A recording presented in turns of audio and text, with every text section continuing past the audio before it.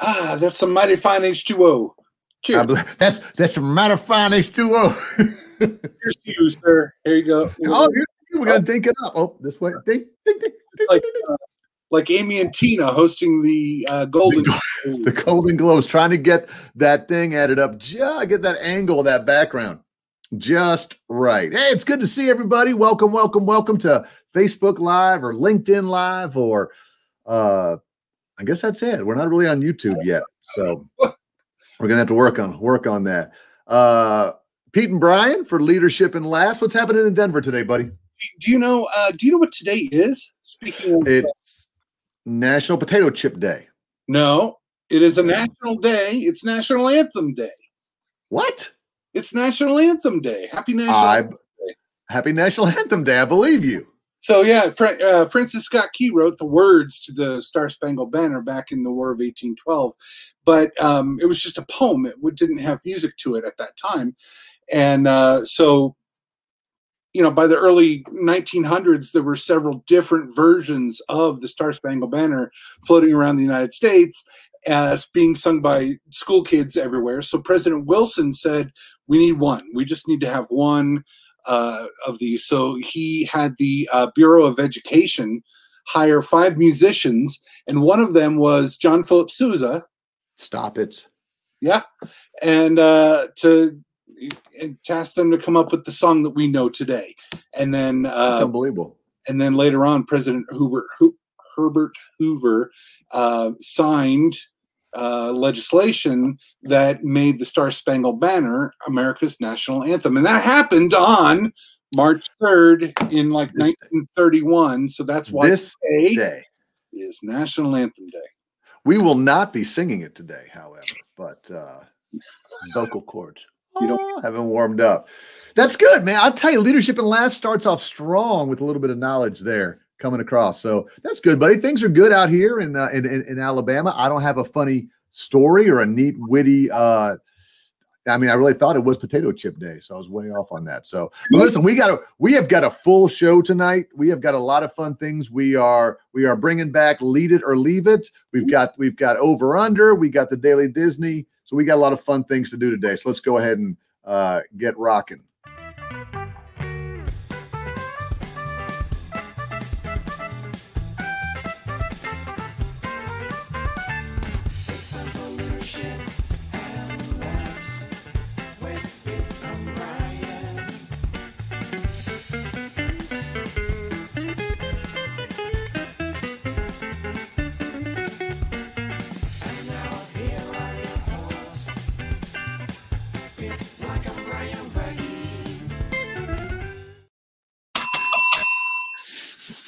Fired up, man. March is here. February's gone.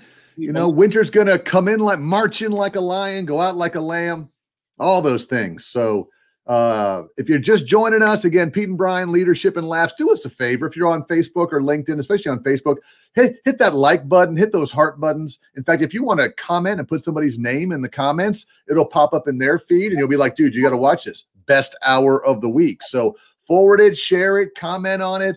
We're going to have a great hour. Just have some fun. Brian, how about politics, buddy? You want to talk about politics? No. Why? Not really. Well, here's the thing. Everything can be tied to politics. And certainly there's a lot of leadership involved in politics. And, Pete and I believe that none of us should be shrugging off that duty to understand all the things that are going on in the world today. There's a lot of sadness. There's a lot of anger. Every time we turn on our TV or look at our phones, we're presented with different news stories and articles and important topics that honestly we should be reading about. Yeah. But that's not what this show's all about. No, not this show. We encourage you to stay informed and engaged with others on these topics, just like Pete and I do. But, do that the rest of the week. Leadership and Laughs is just not a hard-hitting political show. We just try to keep it light. Some of the things that we discuss may be loosely related to what's going on in the world, but we try to keep it relatively stress-free for you all. And we start off with happy stories, which is what we call leading off with Brian.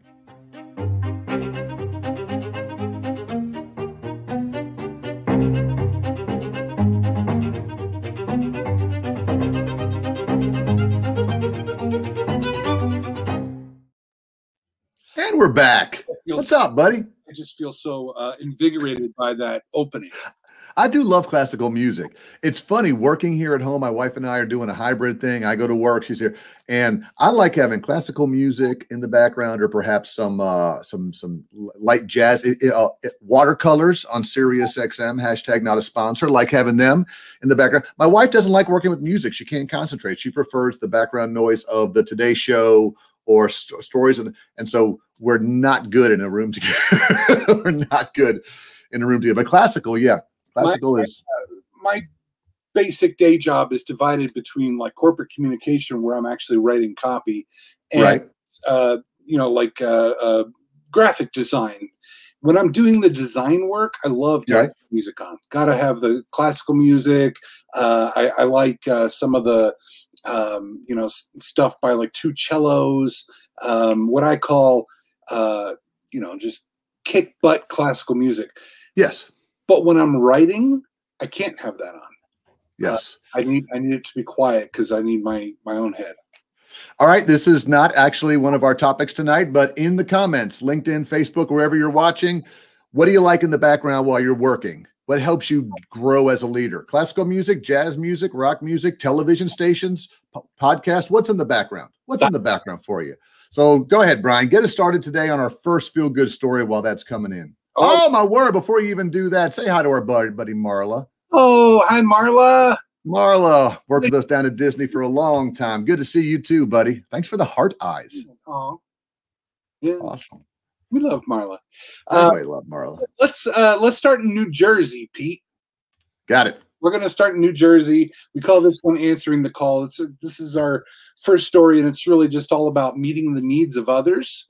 Okay. And answering the call for help when somebody asks you. So we're going to go back to freezing Texas for this one, and this is a story about a New Jersey plumber who we see here if you're watching the live podcast. Who this guy wanted to help Texans who were dealing with their burst pipes and other damage after last week's big winter storms. He got in the car and drove to Houston with a truck full of tools and got to work. This is Andrew Mitchell. And he gathered up his wife, Keisha, and his 2-year-old son, Blake, and drove 22 hours from Morristown. What? New Jersey, to after hearing that local plumbers in the Houston area were overwhelmed with calls and that some of the customers couldn't get help for weeks. So, stuff freezes. You didn't know what you were supposed to do because it never freezes in Texas. Right. First, we saw all the pictures of entire cars encased in ice because the pipes burst, and so Andrew Mitchell and his family and his wife's brother, who's his apprentice. This is who we see here. That's Isaiah Pinnock. He went with them.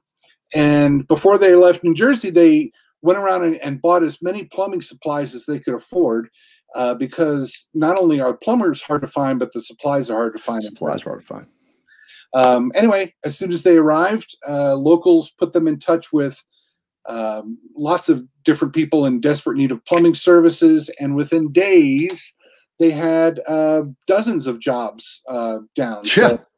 So, and this is just traditional leadership 101. We always think about, you got to have a title and you've got to have power and you got to have influence if you're going to make a difference. These guys just went to a store, loaded up a bunch of stuff, went down, helped people out. The whole idea of servant leadership and just putting others for yourself. I love that, man. I love that. We lived in Florida, Pete, where there'd be a hurricane, lots of power outages, and you would see just convoys of power companies from other places in the United States coming to help out. Such a good story, man. Thank you. That kind of fires me up. Real quick, as we go back, Madison likes Disney classical music or the coffee house. I like coffee house too. That's good. Greg likes it quiet, or else he likes it quite. Don't know about that, Greg, but it's all right. I'm with you there. And Caleb's late. And of course, I believe Jacob was part of the, excuse us while we get a beverage here. Thank you, Jacob. Appreciate that. Thanks, guys. Outstanding. Outstanding. All right, here we go. Tell me about the nation's largest free food forest, because I hope it's close to me. You know, Pete, you know me really well, and you know, like we used to spend every day with Marla back then, working at Disney World, and you know, if you know me at all, you know I'm a foodie. I love food, and so this next story caught my attention for a couple of reasons. Number one, it's about food, and number two, it's really about a community coming together to bring healthy and accessible food to people who desperately need it. So, like you can see from our title here, this is the nation's largest free food forest, and the story goes like this: several years ago, there was a dormant pecan farm. Do you say pecan or pecan? Yeah, I'm going to have to ask my wife to kind of jump in there with us so I can figure that out. I've always said pecan. And then when I got here, I started saying pecan. And then if you're from the South, there's a certain way you have to say it. And I've never gotten it right. So what's your preference? I'm going to go with pecan. Pecan. Because it's a farm. All right, I'm going to go with pecan because that'll probably annoy most of the Southerners. So pecans. So pecan farm in South Atlanta closed. And the land was quickly rezoned and earmarked to become low-income housing, townhouses and whatnot. They never got built. And the land just sat there in foreclosure for years. And so what does Sherry say? Pecan. Okay. Excellent. Did she actually? Yep. There it is. Pecan. All right. Pecan. Like James Caan, but not. Yes. So the Conservation Fund in 2016 bought this land in order to develop what was kind of an unexpected project, which is the largest free food forest in the country.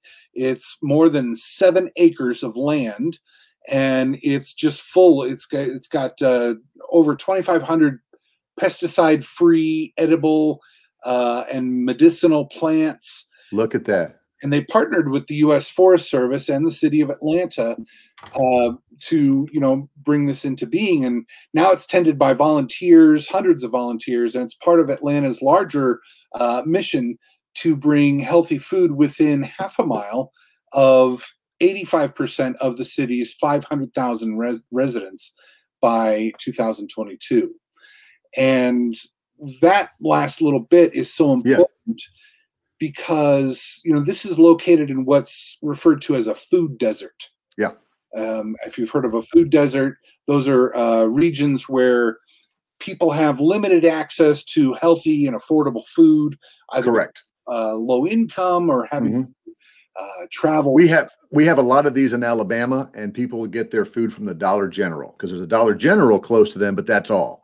And no fresh fruits, no vegetables, no nuts, no bear. No, it's just all. And yeah, so it's basically a food desert. Food desert. So this particular food forest is located in the Browns Mill neighborhood of Southeast Atlanta, where, like you were saying, the closest grocery store is a 30-minute bus ride away, just to go, get some apples or whatever.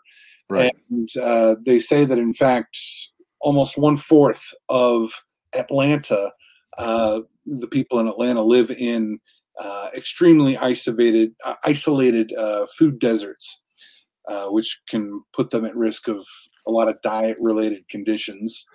Like what's the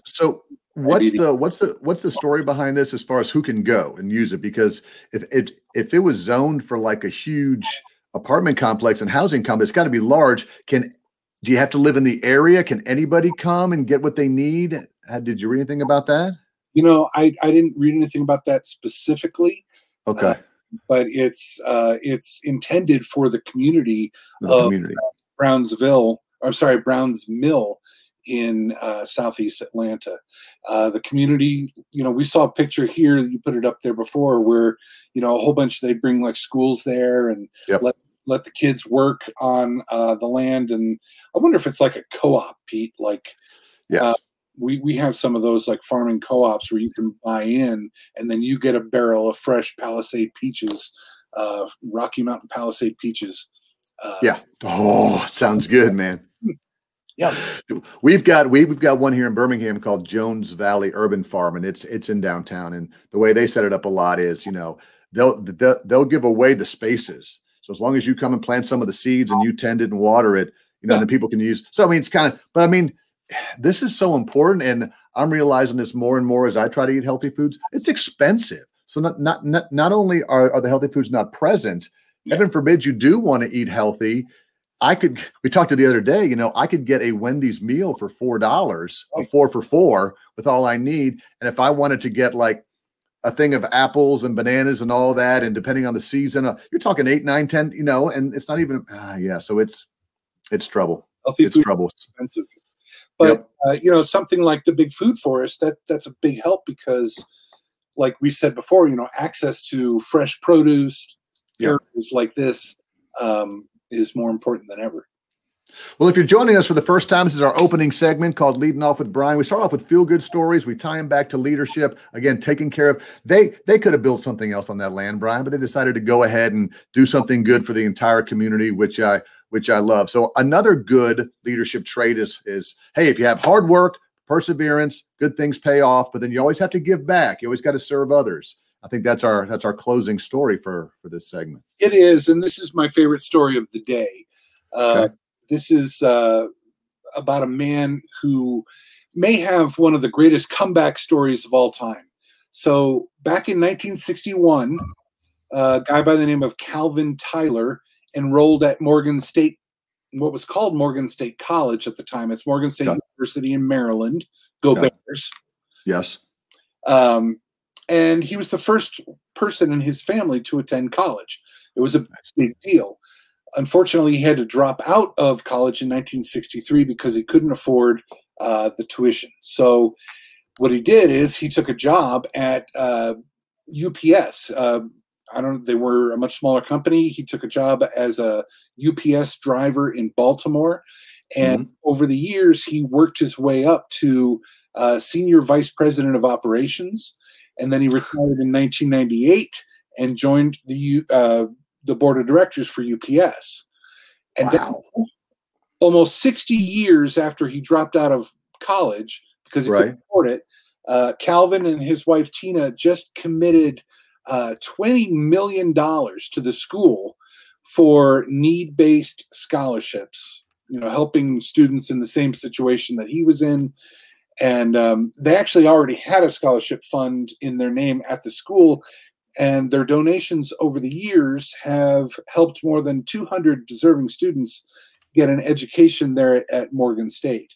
And with their new endowment, they're going to be providing access to college for a generation of students who wouldn't have otherwise gotten the chance. So this is a guy that didn't even complete at Morgan State. He could have written them off and said nothing, but he realized the importance of education, saw the impact he could have. And I had this one photo up here. This is apparently he's already got a building named after him. Yeah, there as well. He's been giving. This isn't brand new. The story is that in addition to what they've already given, he and his wife Tina just gave another $20 million for this scholarship endowment. Wow. Wow. So again, what's our leadership lesson here? Is it never give up? Is it always give back? Is it you don't need a college education to go as far as you want to go? What's the takeaway? It's never give up. So there was that part of the story, but then it's also about, looking back and trying to now that you've become successful to help others who were, possibly in the same situation that you were in, and not just say, well, I got mine and, screw everybody else, but to give back when you can. Because 20 million is that's a lot of money to give away. I mean, you can do a lot for your. That's a lot of money. Yeah. You can give it to the family tree. You can give it to somebody else, so wow. All right. 3 good stories, man. Way to get us started. That fires me up. Just puts me in a really good mood and gets us ready for our next segment. A little something I call, buddy, lead it or leave it.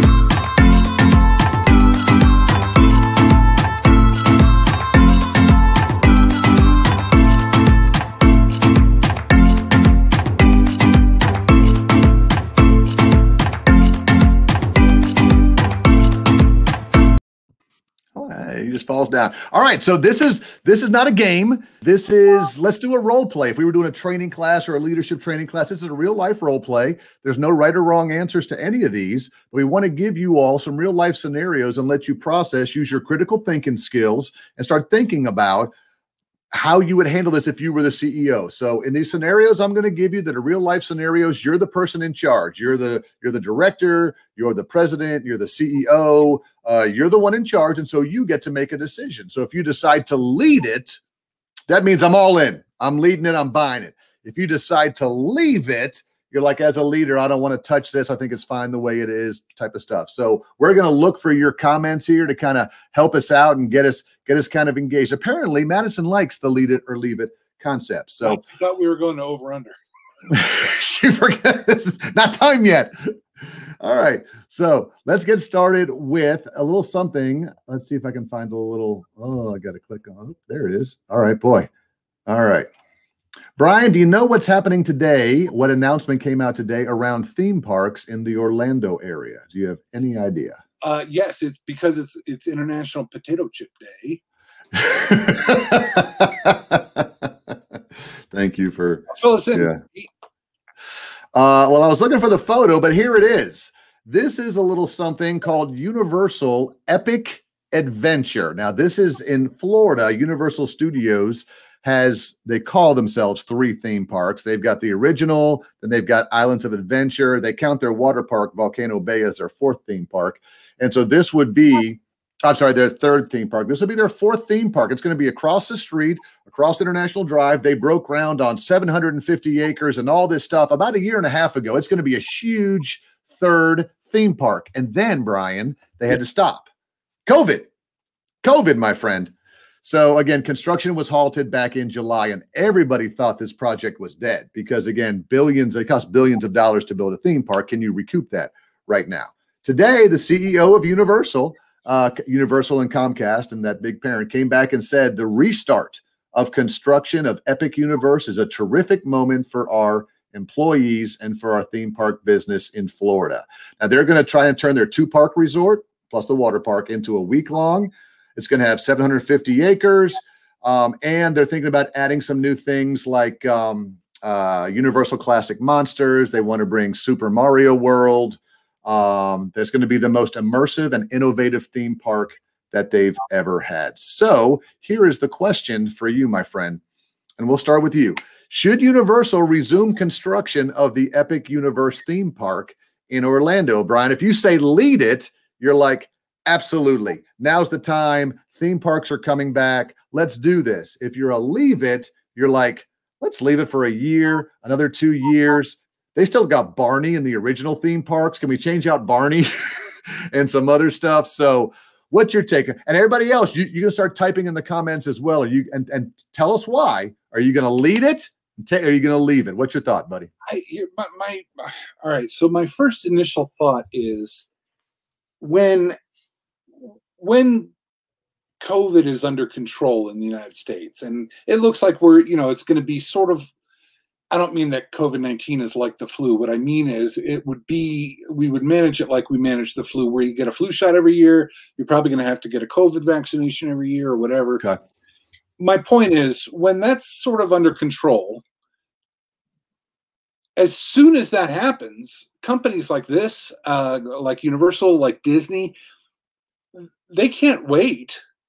They can't wait for that. They need to be ramping up to be able to reopen as soon as possible, as soon as it's safe. Yeah. Is my opinion. But what strikes me more than anything else is, did you say how many people they're going to employ? Well, Universal currently employs 25,000, and this will allow them they'll need an extra 14,000 just for this. So that goes back to the question, where are you going to find 14,000 more workers when all these people have currently been laid off? And I was talking about this about Disneyland. My wife and I were talking about Disneyland. How many of those, middle-class workers couldn't wait a year for Disneyland to reopen, if it ever will? How many of them have already left and gone and done stuff because they need to feed their families? So as soon as Disneyland reopens, hey, everybody come back, all the workers. It could be up to a third, maybe a half of them. So The high So school in Central Florida is going to be super thin. It was thin when yeah. it was thin 20 years ago.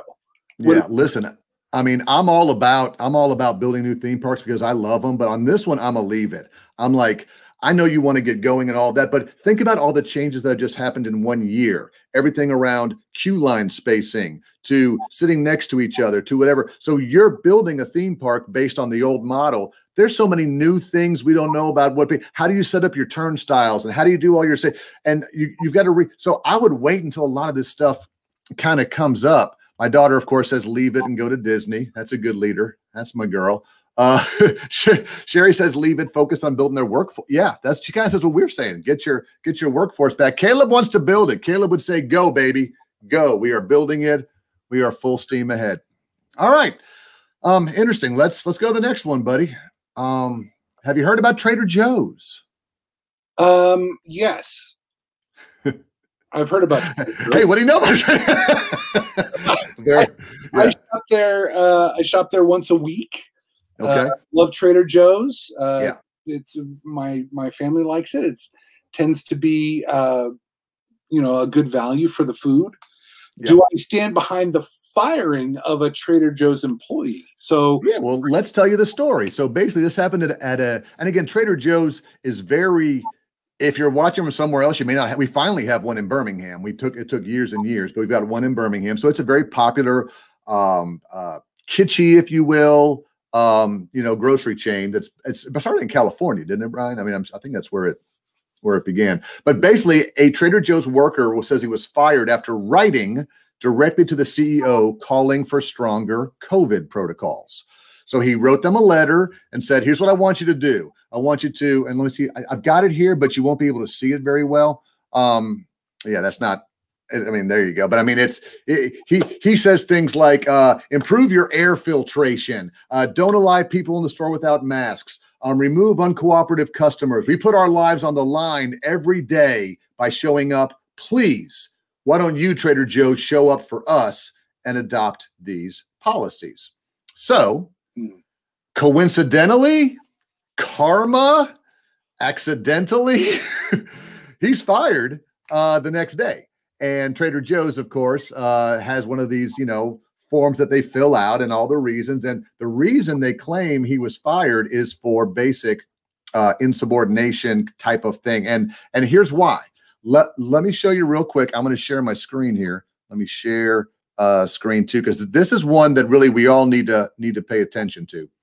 All right, there we are. So let's take a look at Trader Joe's values here. So I've got them right here on the screen. Let me blow them up a little bit.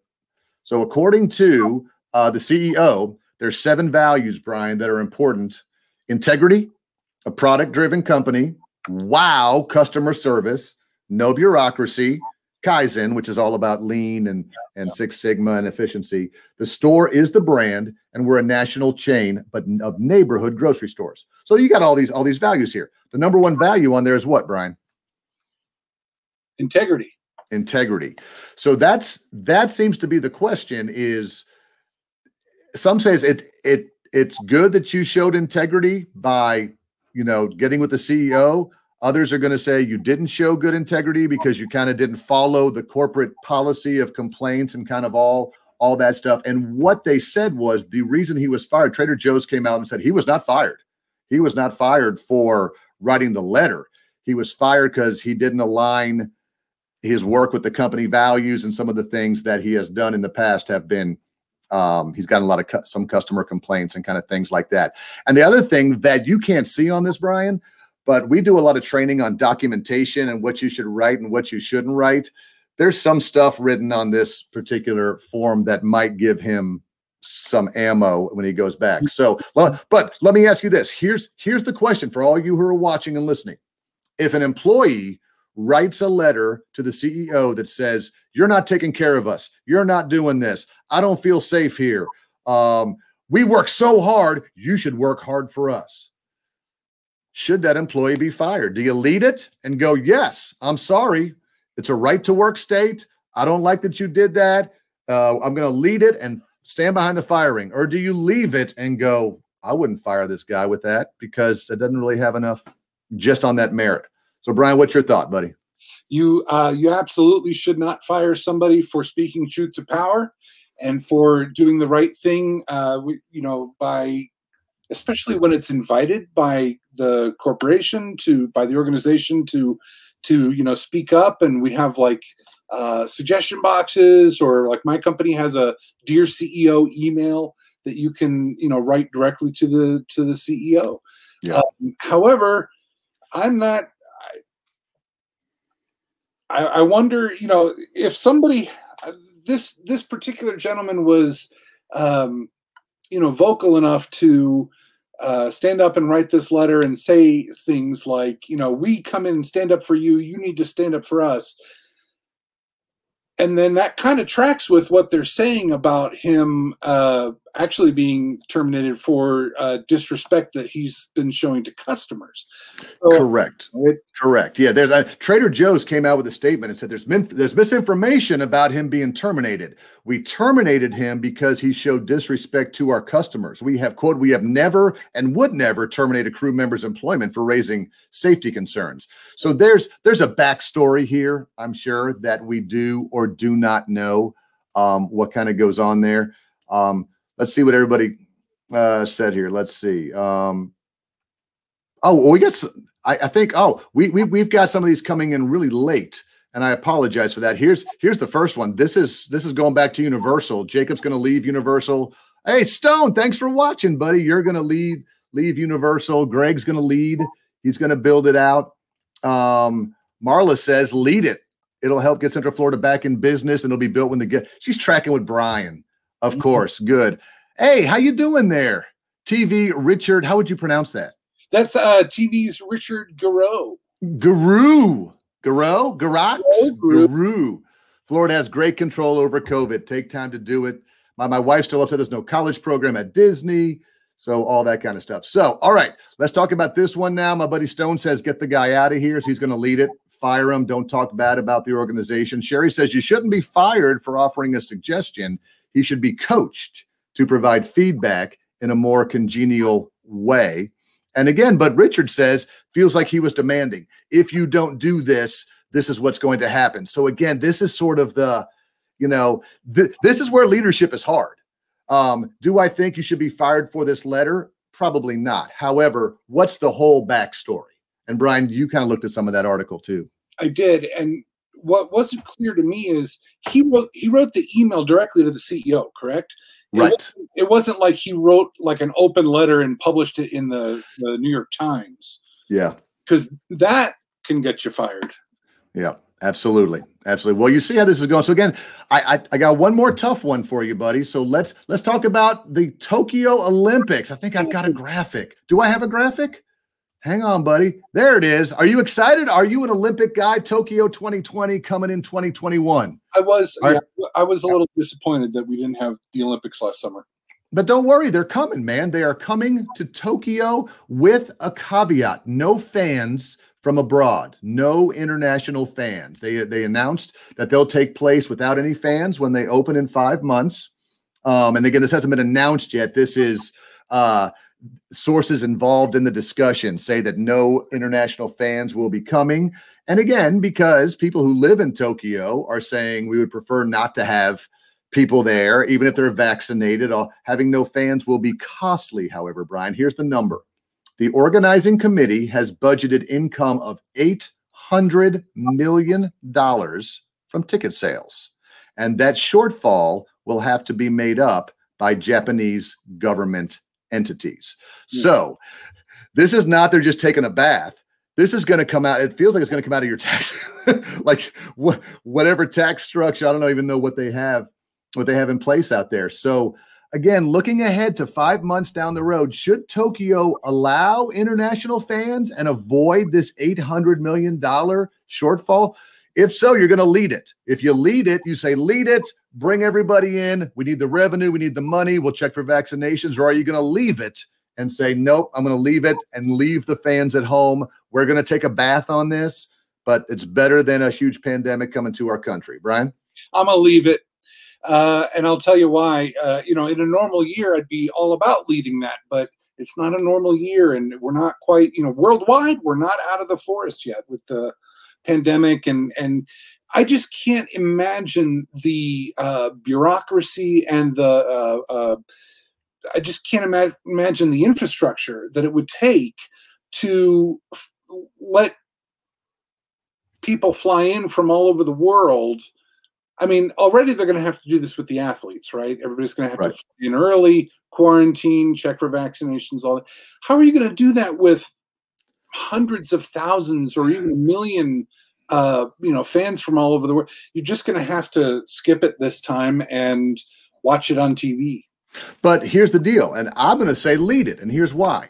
If you're going, you're taking the risk. And so if I live in Japan and I don't want to be around that, I know it's in my country, I feel like I want to go, but I can't go anyways, because even if nobody comes, because we're not letting locals in either. So I'll stay home. I won't do that. But these are the most expensive Olympics on record, more so than Brazil a few years ago. The official cost is going to be $15 billion to put on the Olympics, although 2 government audits say it might be twice that much. Yeah. So to that, you might say 800 million is a drop in the bucket when it comes to 15 or 20 billion, but you're going to need every cent to get back on there. So what would be the cost though if you import, hundreds of thousands of fans and start another epidemic in Japan? I'd have them sign a waiver. They had to sign a waiver. No, I'm not worried about them coming into Japan. Right. And I think that's the pushback, is that, international people are like, let us come if we want to come. But this is my small nation, my small country. My daughter, she's with you, buddy. She says, leave it. Okay. Richard's with me. He's like, let's go. Boycott China, support Japan, lead it. Absolutely. Hey, Joseph, good to see you tonight. He wants to bring him in too, Brian. Bring in a limited number of people. You get the revenue. You check for vaccines. And 5 months from now, they've already announced here in Alabama, University of Alabama is going to allow full stadiums come September, 80,000 people to all the football games, or 100,000 in Alabama. So if we're doing that, then why are we watching empty Olympic venues? Now, on the other hand, Sherry says, leave it. This creates great opportunities for people of Japan to get to attend. So let them, if people from all over the world were there, how many local people could even get tickets? I think the story, Sherry, says that no fans at all are allowed. But I like this scenario, which is fill it with the locals. That way they're all vaccinated. Yeah. Anyhow, just these are the critical thinking skills. These are the leadership traits. These are the creative problem solving that I think all of us have to go through on a regular basis as a leader. So thanks for playing along, even though it wasn't really a game. If only we had like a real live game show we could play.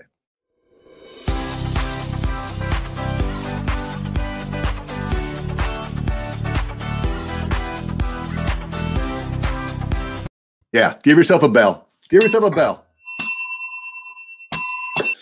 The world famous, most popular, highly watched statistics, leadership, interactive game show streaming on a Wednesday night that's highest rated across the country. It's Over and Under. It's over and under. School, baby. Me too. Me too.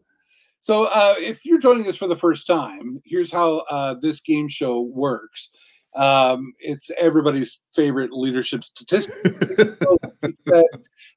And what's going to happen is I'm going to present Pete and our audience with a few interesting and timely statistics, and you're going to have to decide if the actual number is over or under the line that I give you. So, correct. 0 out of 3, you feel sad. 1 out of 3, okay, at least you didn't get 0. 2 out of 3, you are very close to being a leader.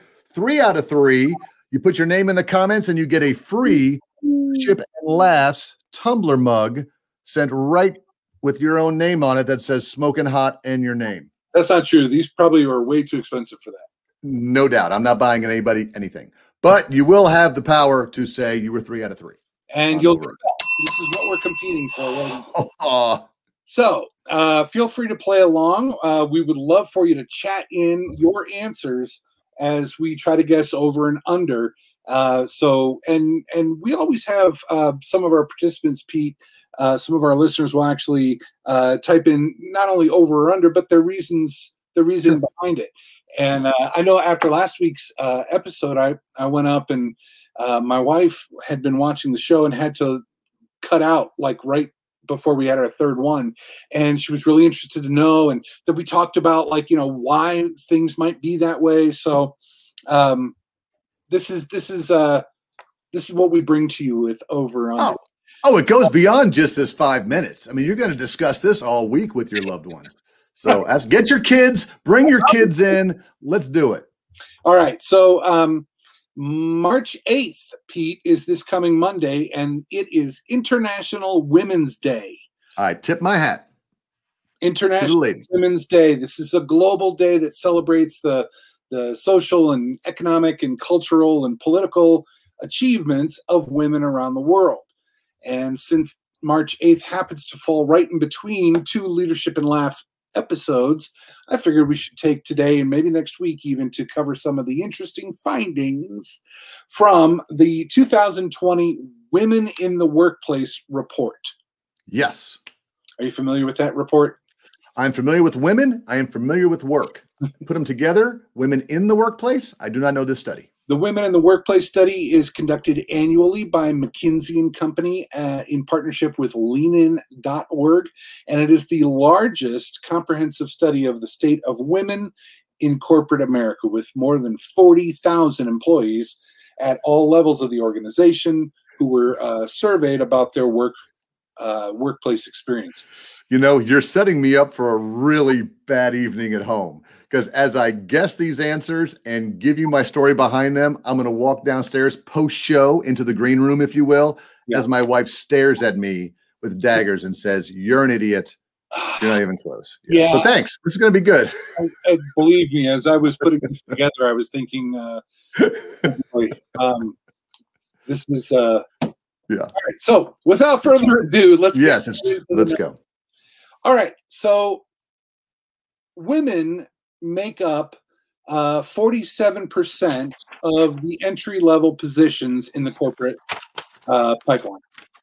So entry-level position, women are almost half, right? 47% in entry-level position. Okay. What percentage of senior manager / director level positions are held by women? Oh my gosh. Is it over or under 30%? Okay. 30% of entry-level positions are held by, 47% of entry-level positions are held by women. What percentage of senior manager or director level positions are held by women? I wish 30%. I wish it was over. I really do. I don't think it is. I think that's why we're still having a lot of struggles and challenges and pushback and questions and equal pay and all these things that are coming up, because it's got to be lower than that, because that's just the way that it seems. And again, a lot of stuff goes unreported. We don't always know everything that's happening, but See, this doesn't even include frontline, because if you included frontline leaders or frontline managers or frontline people, then I would think it would be over. But you had specifically said senior level and director level. Correct. So unfortunately, I am still taking the under. As is my daughter, who says under. Hey, Jonathan, good to see you tonight, buddy. Thanks for coming in. He's taking the under. However, don't forget, I mean, Sherry, she says no. And again, she is a high-level working woman, so she may know that, no, I'm seeing this all the time where I work in the departments. They're out there. So that could be, hey, Anthony, what's happening in St. Pete? Go Bucks. Good to see you taking the over. Greg's taking the over. This is a good question. Does senior level count principals, or is this just the business world? You know what? This is just corporate. It was just corporate. That you bring up something very interesting that I might get in a future over under. Okay. About education and specifically principals and the impact they have on their schools. That'll be good. That'll be good. So, baby, yeah, stick with the under. Marla, who's watching tonight, is sticking with the under, and our buddy Joseph from the Northeast, he's going to go barely. As Lee Corso says, just a bit, just a little bit. Joseph, closer. It is over, but just barely. So 33% is your answer. Joseph, nailed it. Now, here's the deal. That's still low. That's still a third. However, that's higher than I thought, you know? Well, here's some additional good news. It's actually 5% higher than the previous 5 years. So it's definitely trending in the right direction. When we talk about the corporate pipeline, there were actually a bunch of different, breaks in that. So you've got your entry level positions, you've got your manager, your senior manager, director, you've got your VP, SVP, and the C-suite. Yes. My arm going all the way over here. Hang on. Let me widen your script. There you go. Yeah. So okay. But all right. So it's actually in all of those categories up over the last 5 years. So trending in the right direction. Okay. What's the next one? All right. This is an interesting one, you guys. Get ready for lots of good discussion and for Pete to potentially have to sleep on the couch tonight. Let's talk about the division of childcare and household labor during COVID.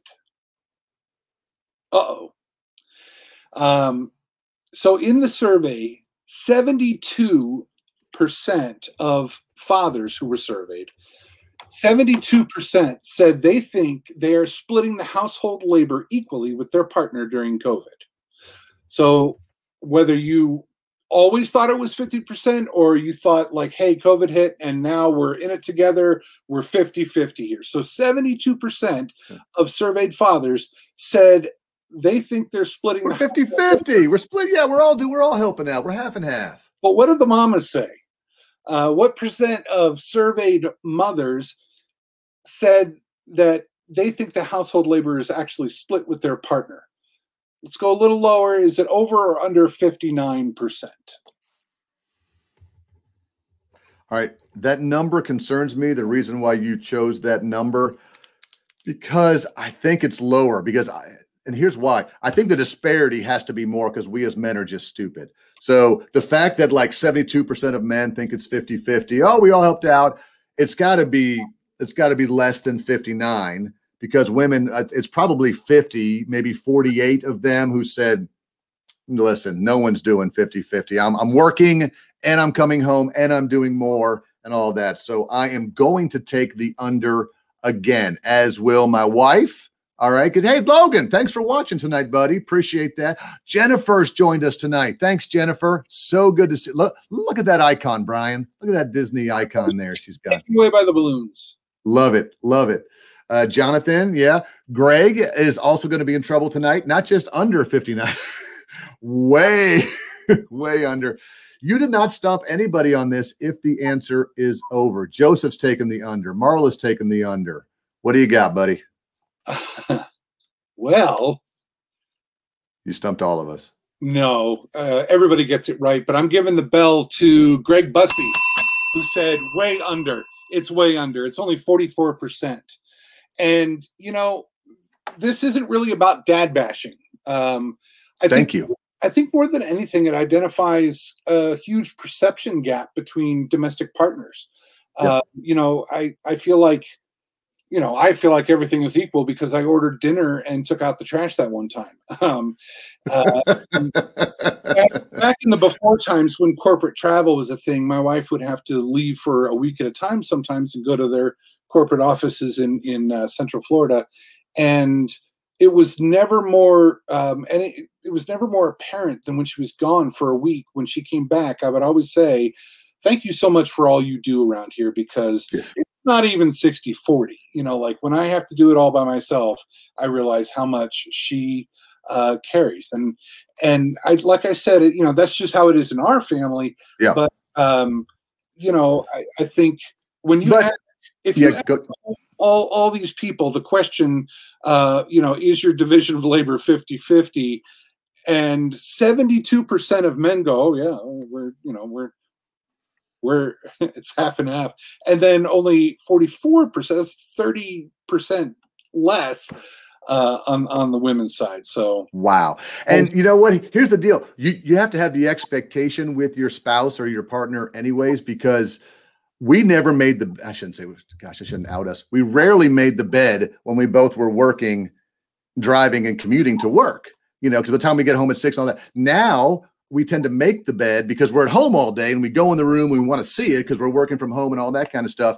And there's some days when like, I'll come out and I'll go, baby, I made the bed today. And then, because I'm a guy and she's like, well, that's great. I made it the past 4 days, the past 4 days in a row.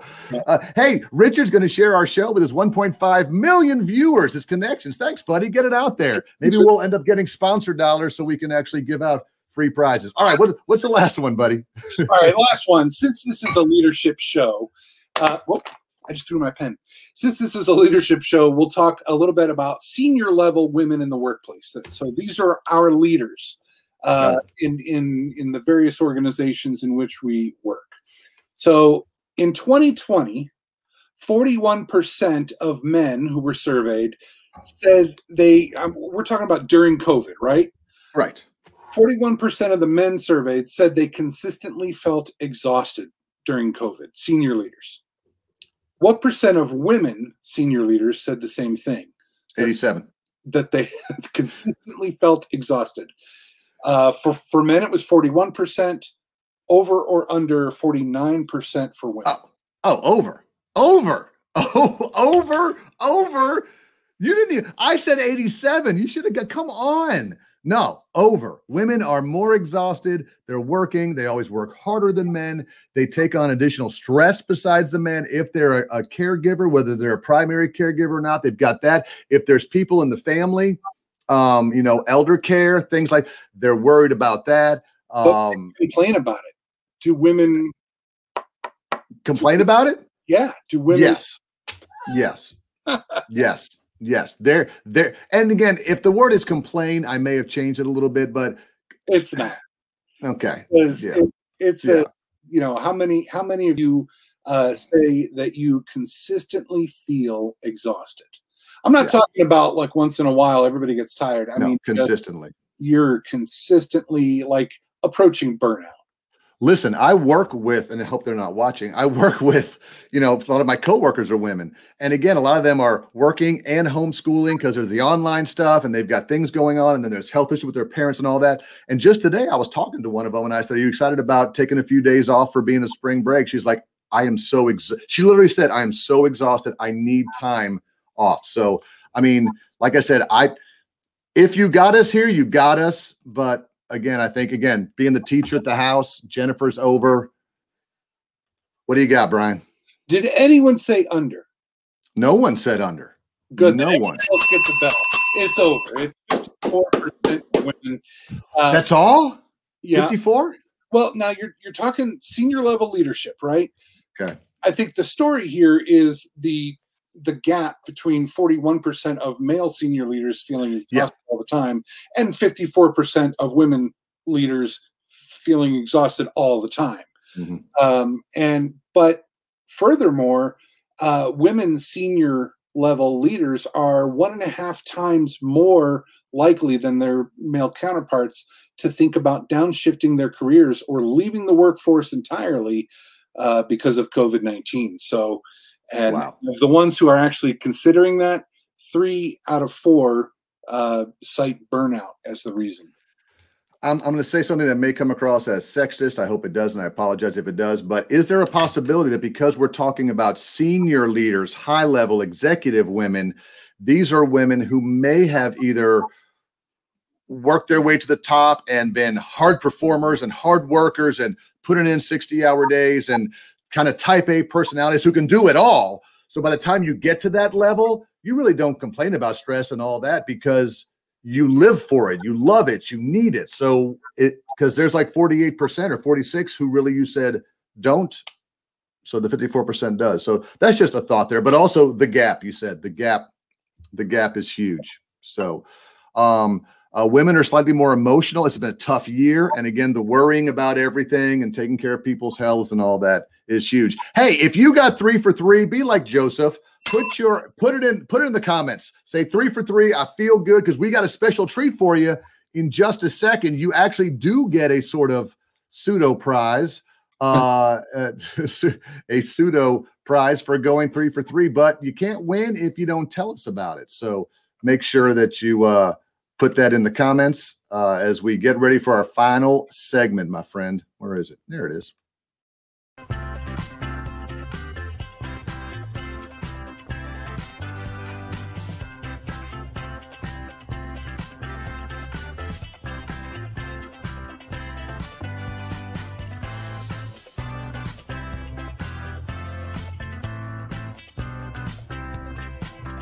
It is time for the Daily Disney. We only got about 4 minutes left, but I do want to, we'll do something real quick tonight.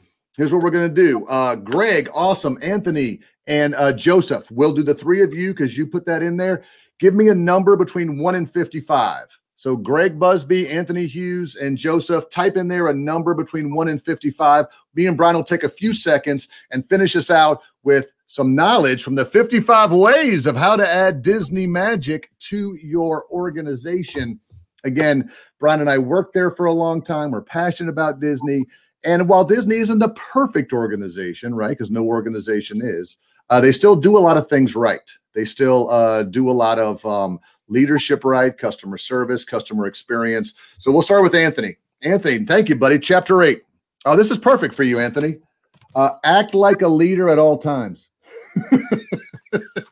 Act like a leader at all times. That's one of the things, Brian, that I think both of us learned at Disney was there's so much internal growth and development. There's so many chances for promotions that as soon as you get there, you need to turn on the switch, whether you have the title or not, and act like a leader at all times. Because in a big organization, people are moving and getting promoted and doing things and all that. It doesn't care what your title is. You need to act that role every single day. Because if you don't, everybody else is, and you wonder why people aren't getting promoted over you. And you think, well, I'll start acting like a leader once I get promoted.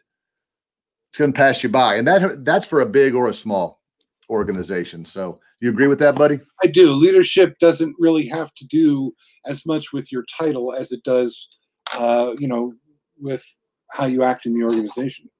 Absolutely. Good job, Greg. Congratulations, 27. We just talked about this. Is it there? Yep. Create a fun work environment. I was speaking at the Trustville, where I live, has a fire officers conference, and I was doing some speaking for them at an all-day, 2-day fire officers conference in Trustville. And one of the things I talked about was creating a fun work environment. And again, when you think about public safety and police, they're like, our jobs are dangerous. There's safety involved, may not be fun. And you always want to put safety first. But I'm telling you, when we talk about recruitment and retention and people changing jobs, and all these studies are out about people who are going to change jobs during COVID, someone's got to make the work fun. Yeah. And Brian, we're not talking about, you've got to walk around and be like, ooh, like, goofy all day. But there has to be something, right? There has to be something fun so that people, a lot of people say that's not my job as the leader. You need to create the culture. Yeah. Okay. So do whatever you can to kind of make it fun. Joseph, we'll finish up strong with you. Chapter 42. Nice one, my buddy. Also my old television station. Consistency, my friend. Create a consistent guest experience. Disney, me and Brian could do a whole hour show on consistency, because again, when you go to the Magic Kingdom, you want the same experience you get at Epcot. You want the same experience you get at Coronado Springs. Just because the Grand Floridian people pay $500 a night for a room and the All-Star Resorts guests pay $99, $129 for a room, it's probably gone up since then, years ago. They want a consistent guest experience. And the other problem that Brian and I always had, not a problem, but the biggest challenge we had was something called third-party operating participants. Tell us about that, Brian. Vendors who might be there and from a guest perspective might appear to be the same as you, even though they're a different company. So trying to hold them to the same standards can be difficult. Right. And we used to do a traditions program, which is new hire orientation for Disney cast members, but they also had to do it if you worked at the Rainforest Cafe over at downtown Disney, or you worked at maybe an operating participant. You had to come through traditions to know, because guests don't, you're all wearing a name tag. Y'all, look like you were. It's kind of like when you go to a football game or somewhere and you complain and they're like, oh, that's our staffing. They're outsourced. They're not part of our university. We don't know that. We don't care. It's all the same. So 3 great tips there. Create a consistent guest experience, have some fun at work, create a fun work environment. And what was the first one? Remember what 8 was? No. I mean, I got to be honest. Either do I. Oh, act like a leader. Act like a leader. Act like a leader at all times. Oh, my word. You and I should know better. I was going to do this thing here. You're good. Hey, good show tonight. Good show, buddy. Can you hear the music? Yes. Yeah. I love a good closing theme song. You can close us off. So thank you all for watching. We couldn't do it without you. We like to have fun. Hopefully it's been the best hour of your week. And Brian, with your most famous words. We just want to say, like Pete said, we really appreciate all of you for joining us live or listening on the podcast. Let's all go out there and do our part this week to be kind to one another and put some more love in the world. That's it. That's it. Thanks, everybody. See you.